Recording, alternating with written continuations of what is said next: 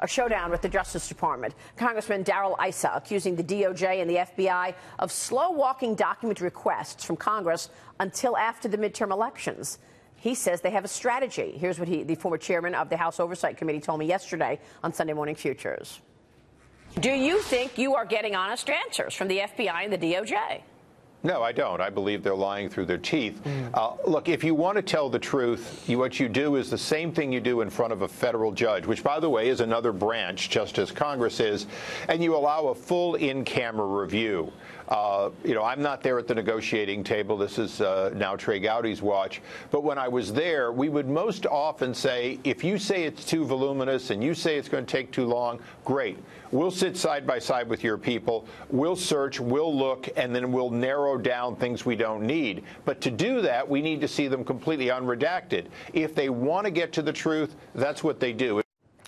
Joining us right now to talk more about that, Fox News senior judicial analyst, Judge Andrew Napolitano. Judge, good to see you. Good morning. He makes a good point. Look, if they slow walk this all the way up to November, and then they get lucky, whereas they get a majority in the House, they're going to change all those committee chairmen. We're not going to hear a word about this investigation. Well, they should be careful what they ask for, because the Democrats running the House are likely to be aggressive against the president, maybe not against the Justice Department. Yeah, good point. But there are three categories that the Justice Department believes it can hold back: those which the law allows, those which interfere with the internal operation of an ongoing criminal investigation, and are you ready for this one?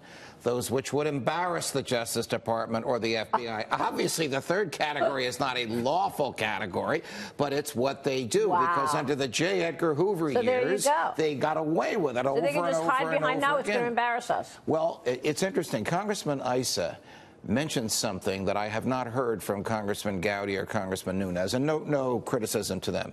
He's basically said, look, why this impasse? Let's serve the subpoena, they don't reply, hold them in contempt, and get the contempt citation before a court. And then the judge will say, okay, send the documents to me.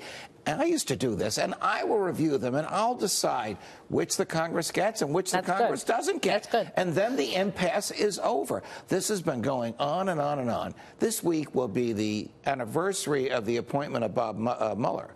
So this has been going on for a year. With respect to the FISA stuff, it's been going on for more than a year. It shouldn't be going on like this. It's debilitating to the government. It's damaging to the DOJ. You have a very prominent congressman saying to the DOJ, you're lying through your teeth. You have the number 2 person in the DOJ saying, this is extortion.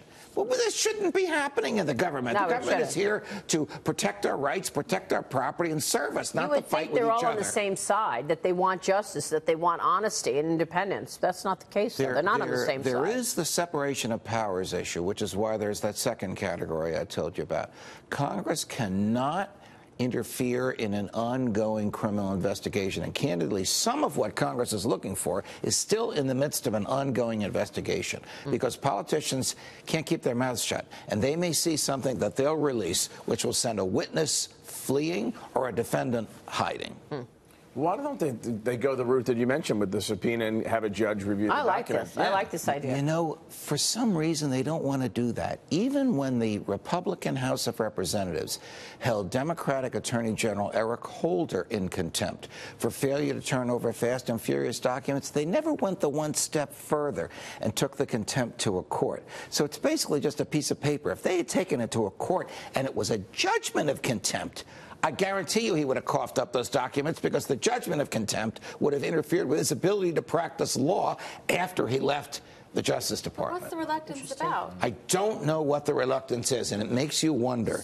They're hiding something. Do they really want these documents, or are they doing this to gin up their base? Because if they really want the documents, they have the tools with which to get them. So it's more important to say you won't give them to me than it is to receive them themselves? Say again? It's more important to claim we're not getting the documents than it is to actually have the documents? Politically, it might be beneficial to them. Yeah, but let's be honest. They're asking for 1.2 million documents. and they've only gotten 9,000. So give me a break. It's been a year. No question but that the DOJ is slow walking. Politically, I don't think that this would be something that would motivate them, simply because the situation with the documents, what they haven't gotten, the top secret intelligence source that the Justice Department is hiding from. Who the Washington Post seems to know who it is. Not right, but there was a leak to the Washington Post. The average voter gets lost in the weeds. Completely. We understand the importance of it. Well, you have an abuse of power at, at the very top of in law enforcement. The Washington Post knew that General Flynn and Ambassador Kislyak had been taped before General Flynn, a former spy,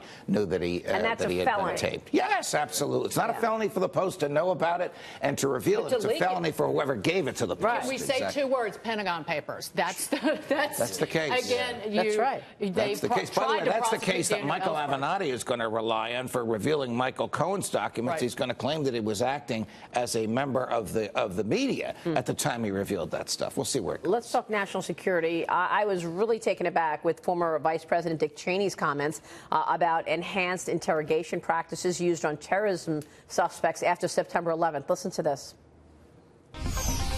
I've been very vocal about it. I believed in it. I was heavily involved in getting it set up and getting the opinion out of the Justice Department on how far we could go.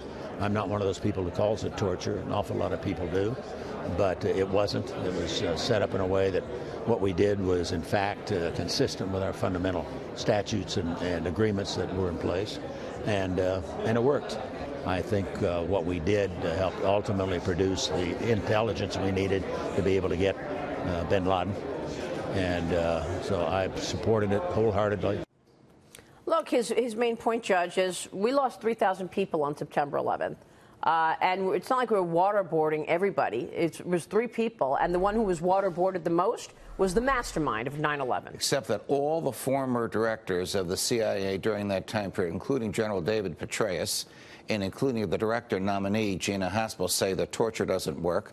Torture is absolutely against the law. What he authorized being done is now criminal to do. And it's also against 3 treaties as to which the United States is a party now and was a party at the time. But she did say in the written information that she gave to the committee, she admitted that the program was a mistake, but she did say in written answers that the program produced valuable intelligence. So that's another way of saying that. But then she's not. Osama bin Laden is what. Then she was not truthful under oath to Senator Feinstein when she said torture doesn't work. She said it 3 times.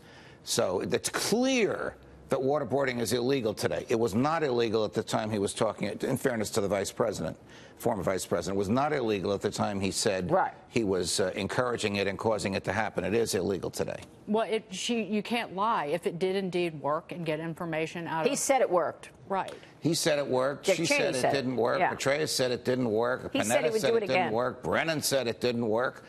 He says he would do it again. Yeah, he sure did. You know, it's an age-old conflict. This is not anything new. Right.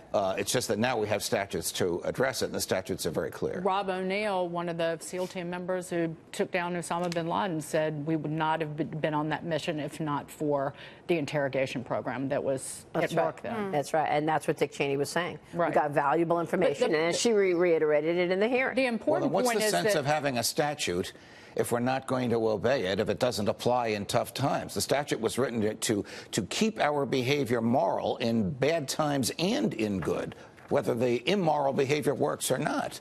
If she was lying, she doesn't deserve to run the CIA. If she was telling the truth, she's going to have to explain how she said it doesn't work. Judge, thank you. You're welcome. Andrew Napolitano there.